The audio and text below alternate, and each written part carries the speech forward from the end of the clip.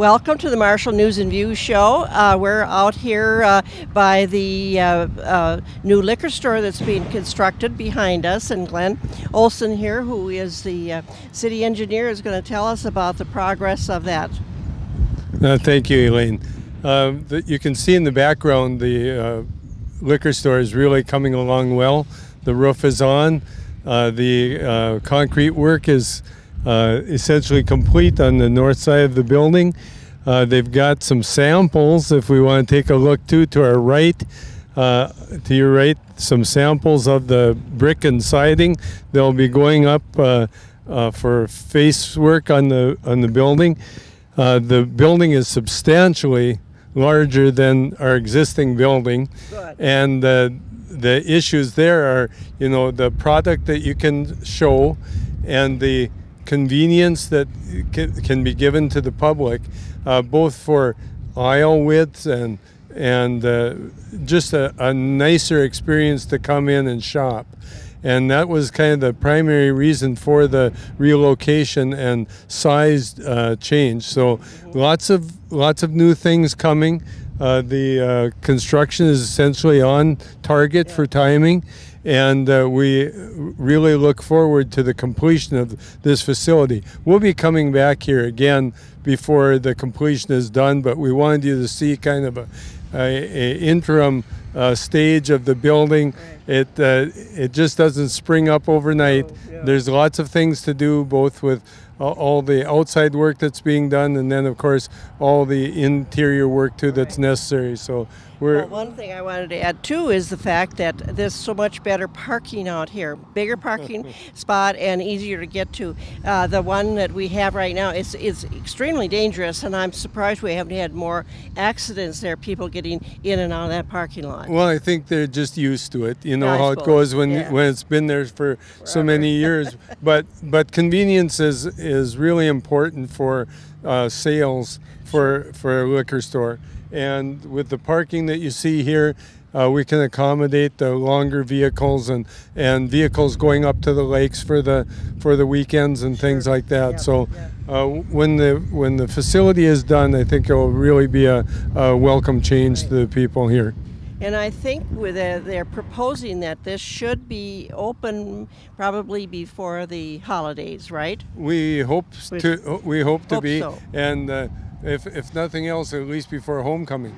Oh, there you go. Yeah, okay, let's put that in there. All right. You never know. All right. All right. So good. Okay, now we're over at the Highway 23 bypass and Saratoga Street, all the new construction here, and you can see over on the left here the foundations for the overpass, pedestrian overpass. Yep. So you want to explain a little more? Yes. We've got 3 piers and an abutment on the south side of Trunk Highway 23. They'll take pedestrians up over the top of Highway 23.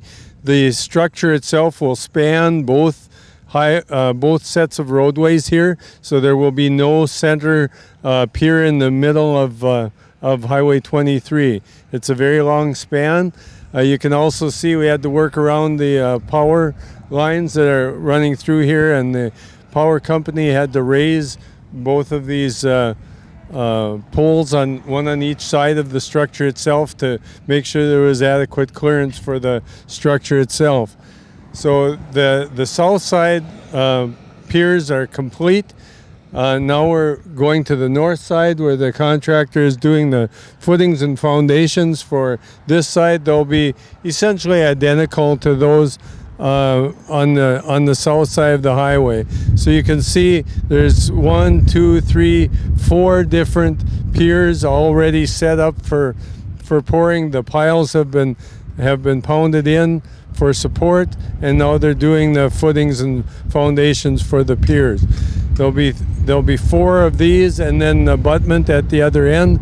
So you can see it takes quite a long grade to come up over the roadway and then come down the other side. And primarily that's for the ADA, the Disabilities Act, for slopes and accessibility to the facility.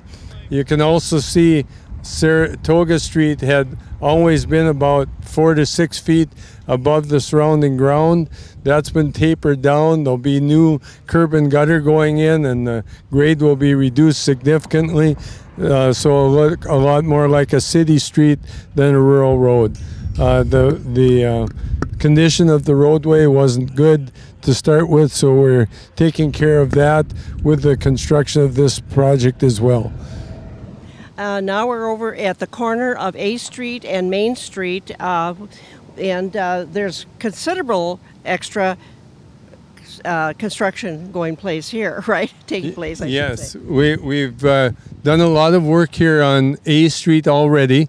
They've replaced all of the sanitary sewer main from Marshall Street to Main Street, and you can see that we had a little bit of rain over the weekend, so it slowed things down a bit, but they'll be starting again tomorrow.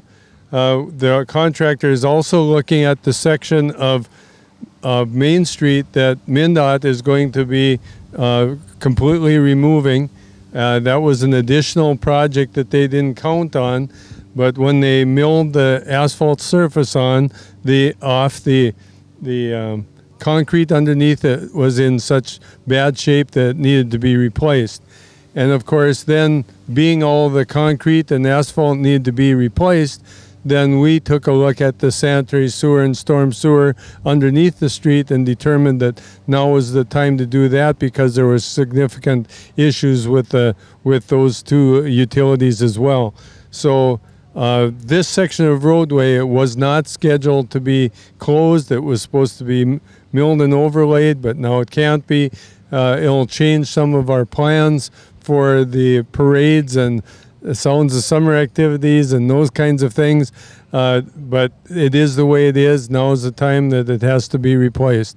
A Street will be under construction until mid to late September, so that will also be really closed to any types of traffic. We know school is starting. There will be some inconveniences for construction during the beginning of school, but this project was scheduled to go all the way through through September and into October. So that wasn't a change, just as going to be some construction during school starting. Well, when we get to this section of Marshall too, this is the old section of Marshall, and a lot of this has not been done for over 100 years probably, and so it always takes more time coming through this area of Marshall. Yeah, we know this section is at least 50 to 60 years old, probably from the 40s. Something like that for a portion of it, and some even older than that. Yeah, I was going to say we get down over by Park Avenue and High Street, and that was some of the first original stuff over there. And that area that we've already replaced recently. Now this was the next section. We'll be continuing on over the next several years, going east from here as well. The utilities only last a finite period of time. Anything over 30 years for the old clay tile piping and things are ready for replacement. Right. Even the street sections, you can see they're starting to deteriorate. We've done overlays with them and now are probably in the section for reconstruction. Sure. But you can see here, it's just kind of waiting for the contractors to get started again.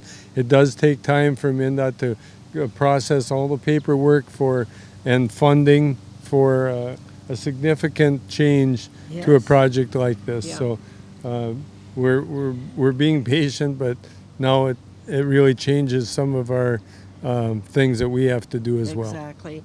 But it is progress, and we're glad to see it being taken care of. Well, we want to make sure that we do our replacements in conjunction with MnDOT, because we would hate to do their entire replacement and then 5 years from now tear it up again to just do the utilities underneath. So that's really the reason for the investment now. It's needed to be done soon, and now is the time to do it. Real good. Well, thank you again, and we will see you again soon. We'll get out and look around town and see what's happening. Yes. Thank you. Thank you.